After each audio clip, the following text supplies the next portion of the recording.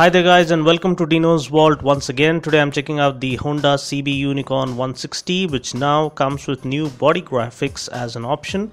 Yes, Honda has just introduced new body graphics and or decals, as we call it, as an option, and they made it available across all Honda dealerships exclusively for the Unicorn 160, and you can have them put on at your nearest dealership by paying a mere $1,000. The graphics are very sensibly laid out and do complement the overall design of the bike perfectly.